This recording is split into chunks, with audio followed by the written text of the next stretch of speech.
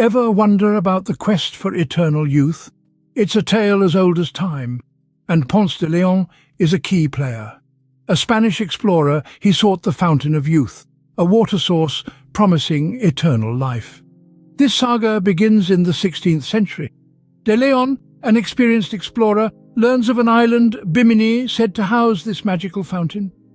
Ignited, he departs from Puerto Rico, enchanted by the possibility of immortality. Unfortunately, he did not find it.